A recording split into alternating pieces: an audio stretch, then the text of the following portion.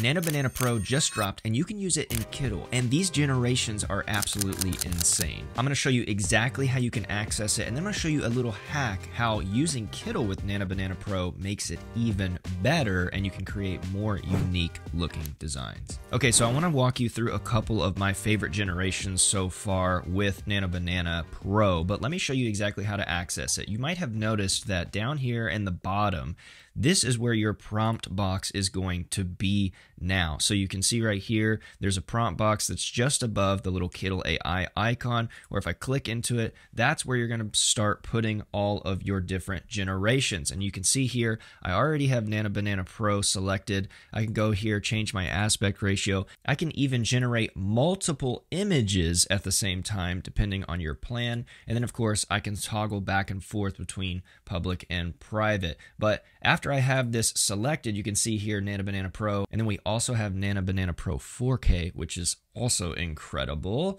or go back to the normal one. After you have everything selected the way you need it, all you have to do is just click generate, and then we're just going to leave that off to the side while I show you a couple amazing generations. As you can see right here, here's normal Nano Banana, which I think did a pretty good job. You can see over here on the right, there is a vintage style lettering graphic. I wanted to see if it could pick up our founder's style. Tobias Saul, he is a master calligrapher, letterer, vintage designer, and it's not bad, honestly. It's not a terrible looking graphic. Now let's move over to Nano Banana Pro here in this image, and wow, what a difference this makes. So much better, so much nicer than this one over here. It really looks like it would have been done or drawn on the paper. If you look right here, you can see that how the stem crosses over and it creates a darker little like ink bleed, which it would be more accurate, which I think is just an incredible little detail. As I mentioned, we have Nano Banana Pro in 4K, and it did change the lettering style. It's the same prompt I just selected from down here. I just selected the Pro 4K version, and it did change the lettering a little bit, but wow, look at how amazing these letter forms are. And then as we can see over here to the right, our generation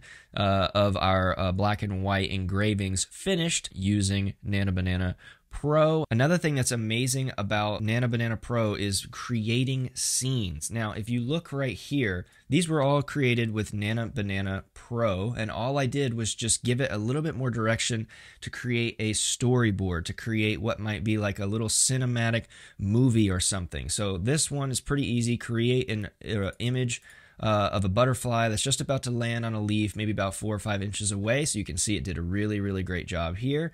This one then is just keep all of the focal points the same, but now have the butterfly landed on the top leaf, zoom in and make the shot closer. This is the little secret hack that'll help you create image consistency. What I did, if I just get rid of this, is I selected this image and I clicked this little remix image button. And then here is where I put in zoom in on the butterfly. And because I'm using Nano Banana Pro and because it knows the original image to use, anything I say in this remix prompt will then spit out another composition that is exactly the lighting, color, object, everything that I need inside this one image by using Nano Banana Pro and Remix, which is here inside Kittl AI. And then you can see here, I said, show a top-down shot from above with the same butterfly. Again, I used that Remix feature. And then here, show a super close-up shot in front of the butterfly with its wings fully positioned like it's about to fly again. And you can really make cool cinematic scenes with this if you wanted to. You could change this to like a storybook. I mean, imagine the different things that you could do.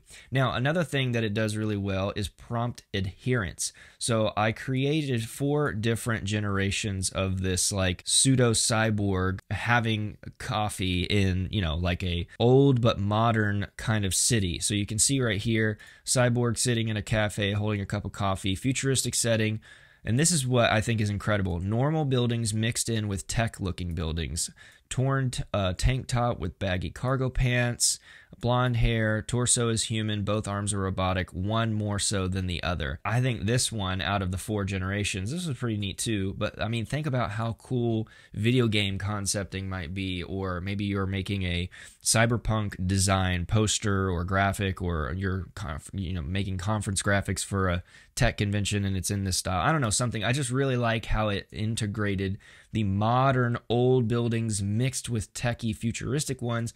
And then I just threw the same prompt in the Nano Banana 4K, Nano Banana Pro 4K, and this is what it gave me, which I think it actually looks even better. It looks more realistic. I mean, the typography, the old buildings mixed with the futuristic. Sometimes you just never know what you're going to get, but this is really, really nice, consistent looking stuff. You can also use Nano Banana Pro to create some really interesting textures. I wanted to see if it could create like an abstract texture of 90s scanner, like a VHS type thing. I generated a couple of those, and I mean, just imagine how cool these would look like if I mixed this with this cyborg image over here, because that's the kind of mood I was in.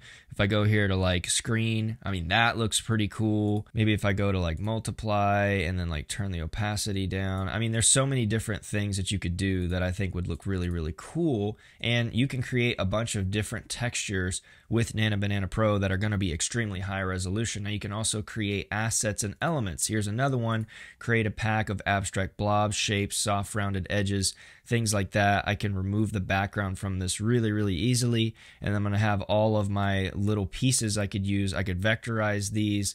Again, I can start cropping them to use them one at a time if I want to, and make full sets. It also can create better looking graphics. So here was a vintage inspired Western scene that I wanted to create. You can see here textured sun rays, burnt orange sand, circular composition. I said no text, and I mean, look how cool that is. It even has little halftones here, so that if I remove the background from this, it should give me a really, really cool looking graphic to use, yeah, in my, on whatever color background I would want to. Now, I also said make a faux magazine cover inspired by high fashion with an illustration of a confident character in it, and show me places for like headlines with filler text in it. Then I also said, let's make a realistic mock-up of a t-shirt on a wooden hanger. I think he did an incredible job. Stay with me because I'm going to show you a really, really, really cool secret in Kittl to connect your designs with these mock-ups, so stay tuned. And then I was like, can it create like full concept mood boards, which has generally been a struggle for a lot of the AI models, but look at this.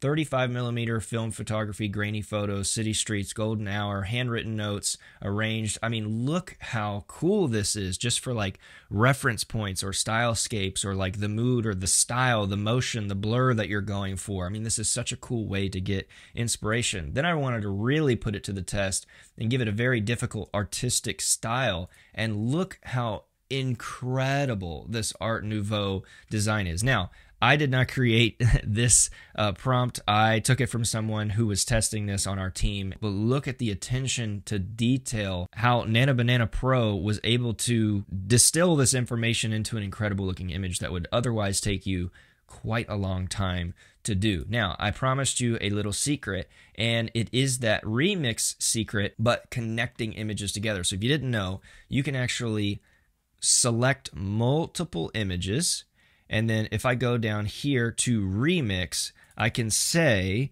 place the design on the white t-shirt. And I've already generated it, which is over here. Look at how incredible this looks. Place the sunset graphic in the center of the t-shirt mockup, which is exactly what I said to do. And then same thing here.